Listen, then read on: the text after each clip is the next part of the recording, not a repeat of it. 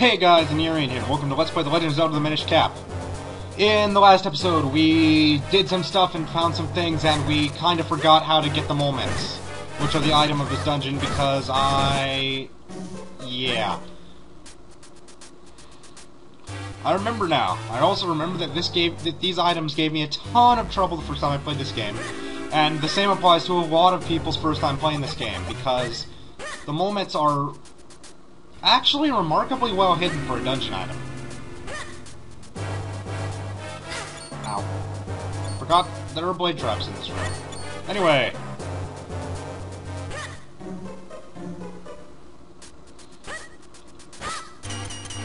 Right here is a bombable wall.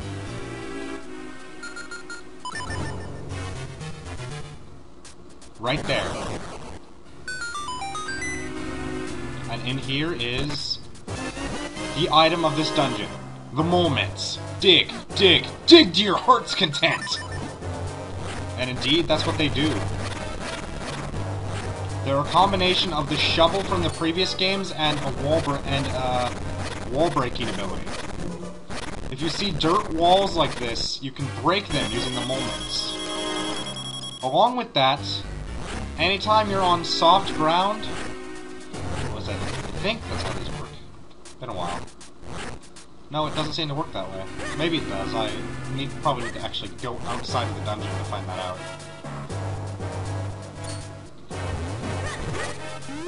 Yeah, now that we have the moments, we can make a lot of advancement in this dungeon. Pegasus boots, Pegasus boots, Pegasus boots.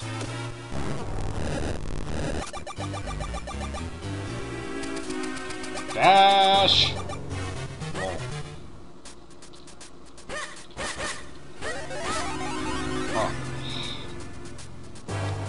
Ha! Ha! Ha! No, pain, hurts, 4 hearts, damn it. Expletives, War Masters! War Masters! No, no. Damn you, die! I hate you! Heart, needed that.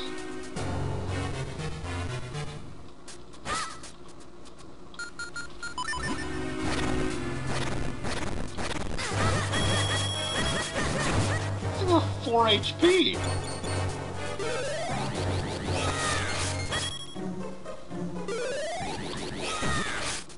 Wait for it. Ah! You see, the sword's just barely hitting through the wall there, so if I wait for it to get into range, I can hit with the spin attack, which a lot of people don't seem to realize that spin attacks actually deal double damage.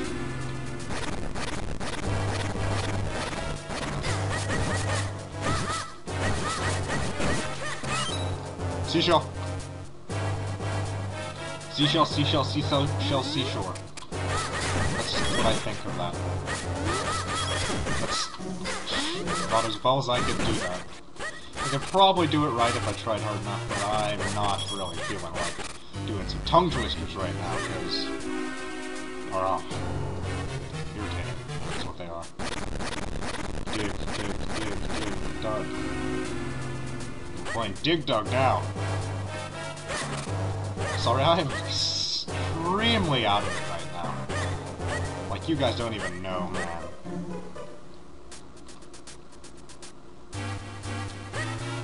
And I forgot to shrink myself so I could get the key.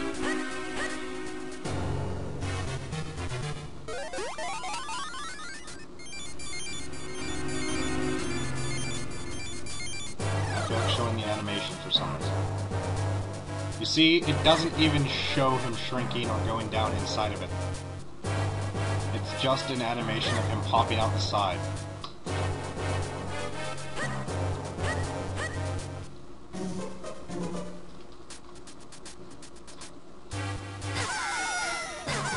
Health is for losers!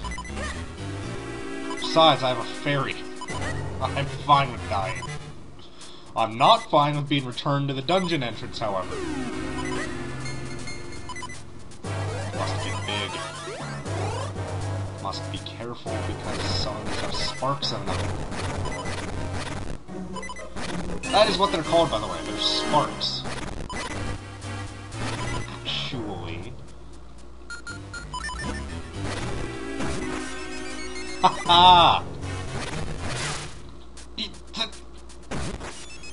That was a bad idea. At least I'm at full health now. So nothing can be said about that. I'm at full health now.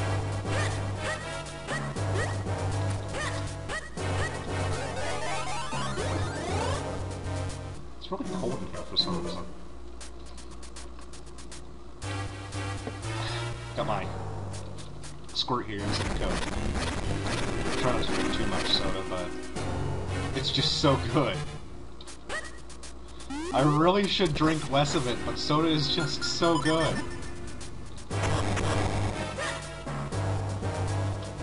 Now you can fall down these holes. Damn it! I fell down the wrong side! I forgot it was there. You see, it's been so long since I played past the Fortress of the Winds that from this point forwards, I'm essentially playing completely blind. I believe this is the big key, though. Yes! Now we have to go all the way back to the dungeon entrance.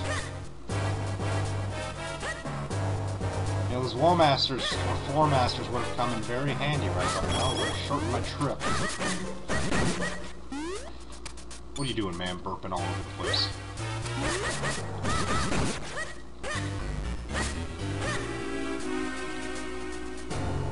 Who do you think you are, Nintendo Capri Sun?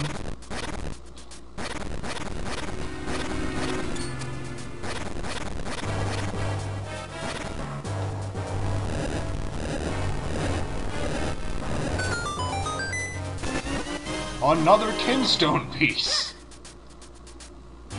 You see, green and blue Kinstone pieces are able to be found anywhere. But red Kinstone pieces are one-of-a-kind Kinstone trades. They're unique and they usually offer the best rewards. Like, for example, the upgrade to the boomerang, the magic boomerang, is obtained through a series of red Kinstone fusions with several characters. Huh, I wonder what we're supposed to do here. Yeah, push the block into place. Okay, guys, we're going to see the boss of this dungeon soon. I'm going to completely ignore them because I don't need to bother with them. This is not the boss. Or is it? I don't particularly remember. Yes, it is. Why are we fighting a Kirby enemy?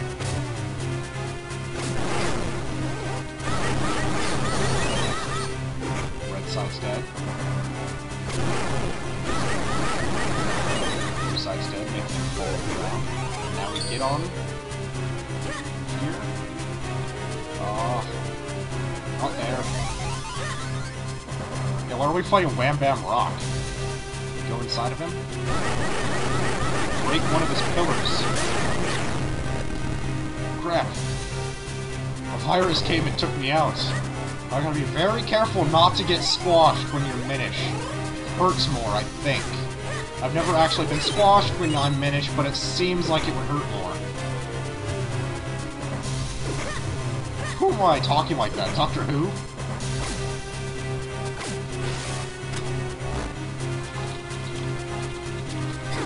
Get out!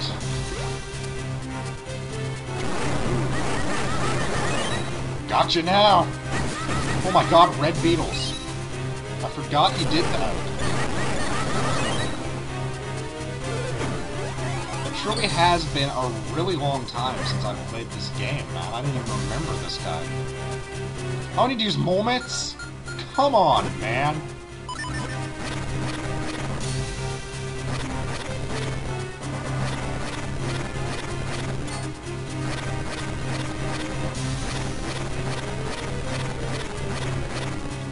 All the way over in the corner, the last one I get to.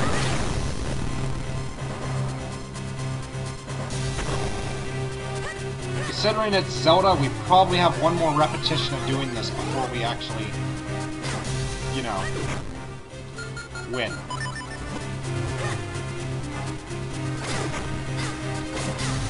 Ow! Ow! Ow! Preemptive ow. Because I'm just that certain of my own death. Laser beams? What next?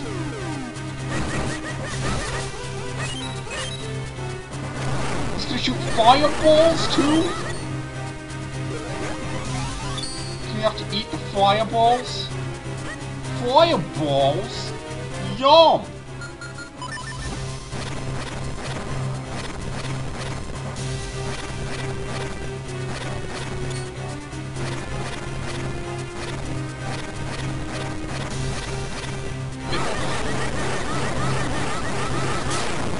Yes!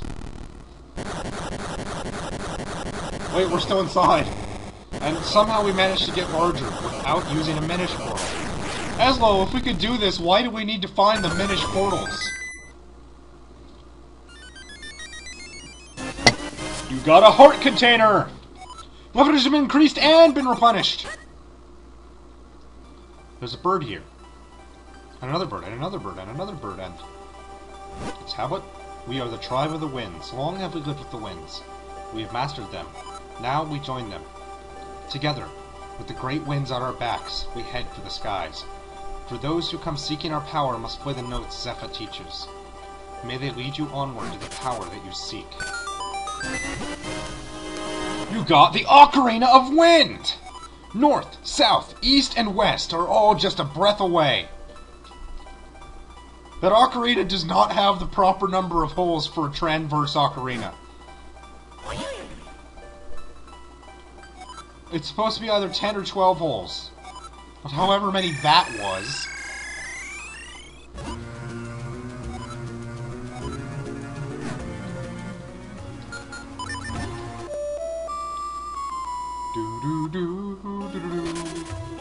That sound originated in...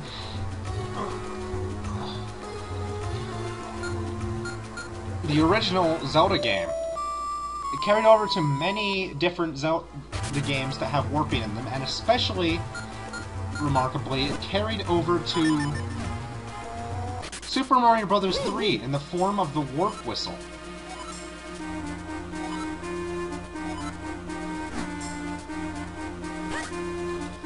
He's actually speaking of a crest that we saw earlier that we couldn't actually get to. Now, I came in here because you can actually fuse with Eldari. Or you should have been able to. Huh. Guess I was wrong.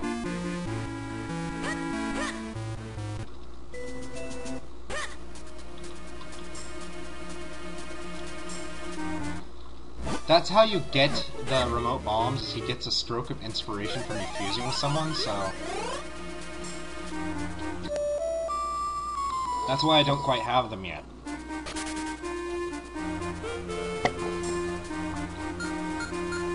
The specific crest he's talking about is here, by the way. Wait, no it's not. What am I talking about, man?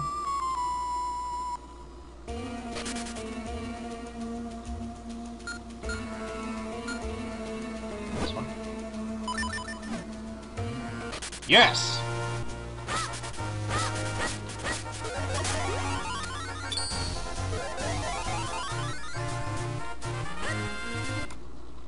Hi.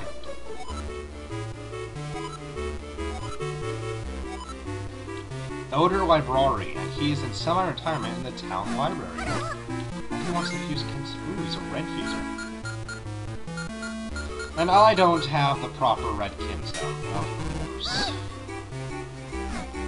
Okay guys, we're coming up on 15 minutes now, so we're going to end the episode up here in the house of this wise Minish who doesn't actually have a name. In the next episode, we're going to go to the town library and talk with Elder Library. Until then, I'll see you guys later. Third spin attack. See ya.